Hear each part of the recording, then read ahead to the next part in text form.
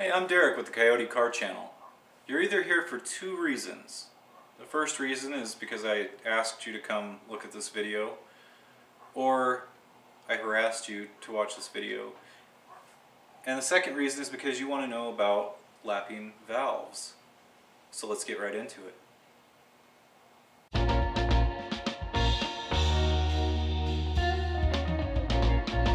If you're patriotic, go ahead and hit that like and subscribe. But mostly subscribe. So let's get started, shall we? This is everything I'm pretty sure that you're gonna need to get this job done. You are going to need some lapping compound. Permatex sells lapping compound, they call it valve grinding compound.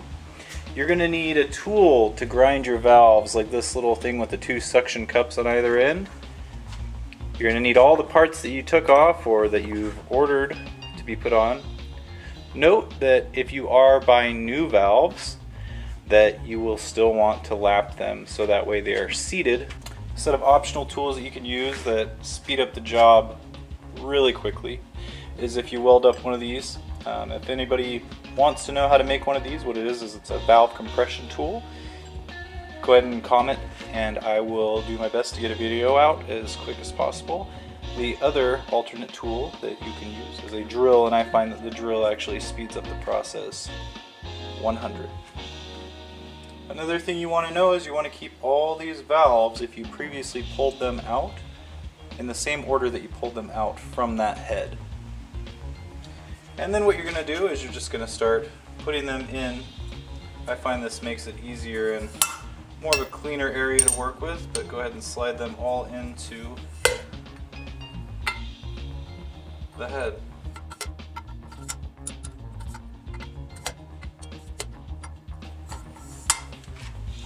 Okay, once you've got them all seated into the head, then you can go ahead and move this other stuff aside, and I'm going to do that right now. Then what you want to do is you want to take your valve lapping compound, here it is up close so you can see what it is that I'm using, and you want to open this thing up. It'll have a little seal in there, and just as always, break that seal. And you might get a little overspill. You're going to want to have a paper towel out. So the traditional way of doing this is to get your little plunger, pop out the valve that you're about to lap and grind, and as you can see we've got some here that's kind of flowed over. So you just want to get it up on the lip that's going to be contacting that surface, and set that to the side. Then you'll see here that we've got kind of a little bit of a mess on it. So we're going to kind of work that around just on that lip surface right there, just like that, and get, you know, decent amount of coverage on it. Okay, then what you're going to do is, without touching, I'm going to bring you guys in. You're going to grab it by the stem and carefully slide it in like that, right down in there, just like that. You want it to touch all the way down. And what you're going to do is you're going to take this, bring you guys back out again. You're going to attach that suction cup right on there like that, and just like the caveman, start at the top and work your way down, and then ever so often lift up and push it back in and work it down. And I don't like this method because the suction cups tend to fall off, but that's how one way of doing it. My way of doing it is a lot simpler. Take a piece of paper towel and wrap it around. Then take the drill, open it up all the way, hold this side here, and slide it over that. And then spin it into the chuck, make sure you don't bend it. And then what you're going to do is you're going to spin it, and you're going to lift off and then push it back down and lift off. You're going to increase the rate of speed, and then after a few seconds, maybe 15 seconds of doing that, 10 seconds. Whenever it starts to get a little quieter, then you can stop.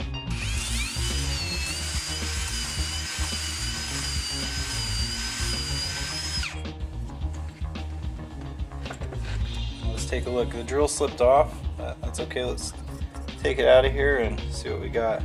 So you're going to notice this kind of a milky substance that's going to turn into. You're going to want to wipe that out of here. You don't want that to get down into your intake manifold or anything like that, because it can actually start to eat away. And then you're going to wipe this down.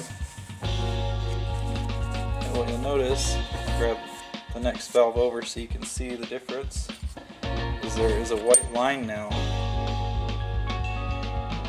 on one of them. This is the one that we just did.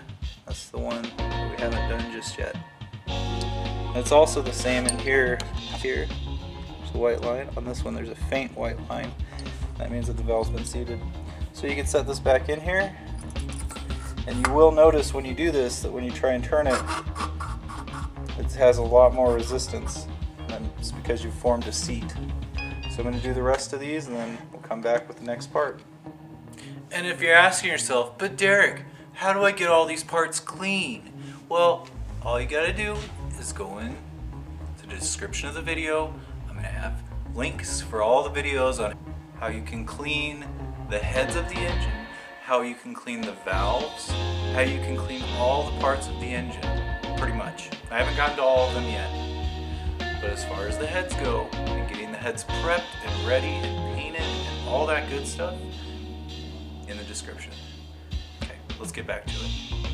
Once you're all done with that, go ahead and put the lid on your valve compound and make sure that's on there tight because the stuff will dry out. And if you ever plan on doing this again, you're gonna need this. Then we're gonna grab our spring cap and the retainer lid. We're gonna take this whole assembly and set it on here. Now the way that you could tell the exhaust port, which this is an exhaust port, from the intake ports is the retainer caps are different. The exhaust ones have a bearing in here, and more of the high performance ones are different than these, but as far as these go, these are your intake and these are your exhaust. Okay, so what you're going to do is you're going to take your exhaust and you're going to set it on there like that. The next thing you're going to grab is your tool of choice. Like I said in the beginning of the video, I can teach you guys how to make this. If you just go ahead and comment that somebody wants it, then I can show you how to do it. It consists of two pieces. This piece sits over and it kind of forks over the hole here so it slips past the valve rod. And then what you're going to do is you're going to take your nut and you're going to thread it on. Alright.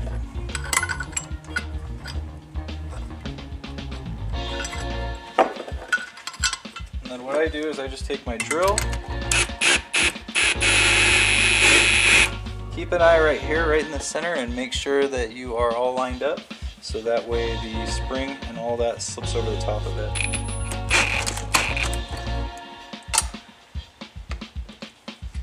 And once you get to a certain spot, once you tighten it down some, you want to tighten the rest of it down by hand.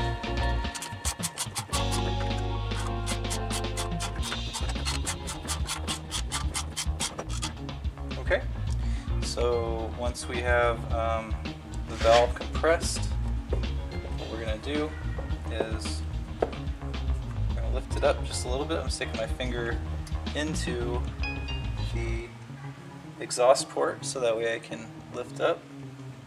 And we're going to slide our keepers down onto the valve rod. And then what we can start to do is we can start to loosen up the assembly. We want to keep our eye on that and make sure that those keepers are staying where we need them. And just slowly start backing it off, just like that.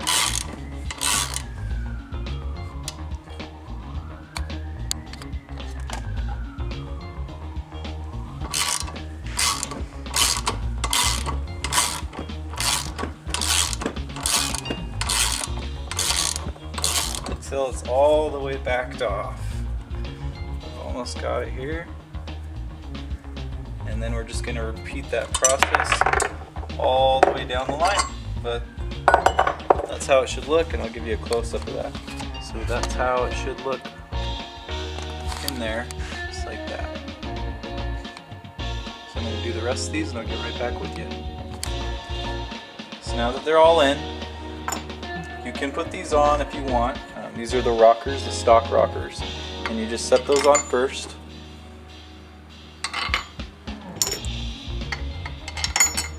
And I'm putting them on backwards right now.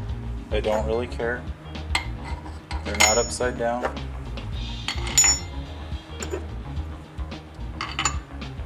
I have a reason. The reason is because after this next part, so now you're going to put your swivel washer. I think I just coined that name for it, but it does just that. You put it on here and you're going to slide them all the way down inside of these rockers. And so, just going to do that.